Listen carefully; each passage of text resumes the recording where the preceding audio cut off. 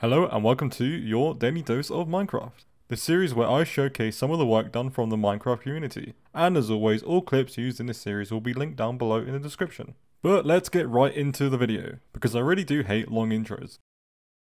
A player by the name of M3terStickMan was annoyed by his friend who kept cutting down his tree, so he left him a little trap and he captured it with the camera mod, and the outcome is hilarious.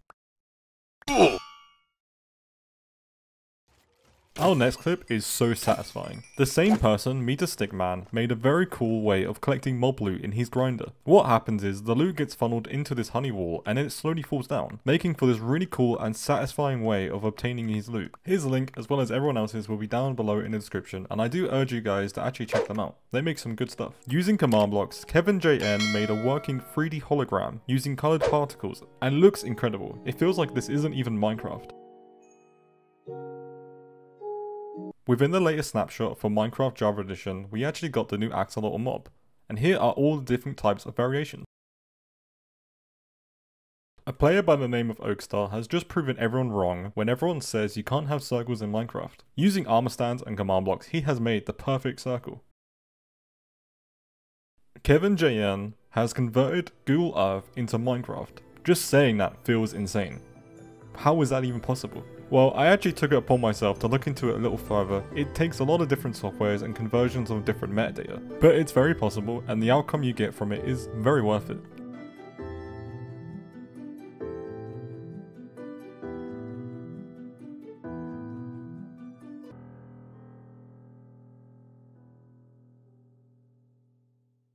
Kill it with fire, kill it with fire, kill it with fire. Twiggy Pancakes has made nightmare fuel in this image.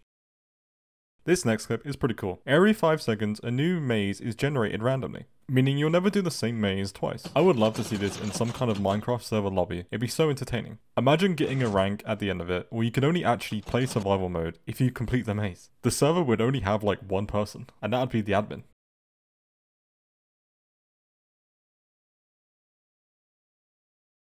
If you're enjoying the video so far, please consider liking and subscribing. It would be awesome if this video can get 100 likes.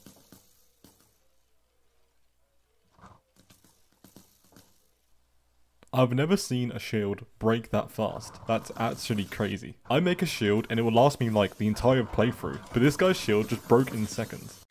I didn't know this, but apparently when you take damage from a cactus, or probably just any kind of damage, you actually get a little jump boost. So a player called Crewfit has actually made a custom parkour using that, and it does look like a lot of fun. If you were this guy, how would you even get out of this situation? Is his world now just a complete write-off?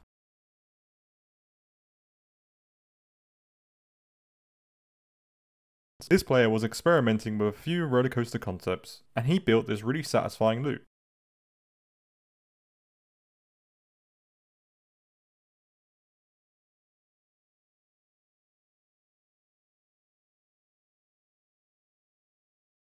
But that's it for this Daily Dose episode. If you enjoyed the video, make sure to like and subscribe. It'd be awesome if this video could get 100 likes.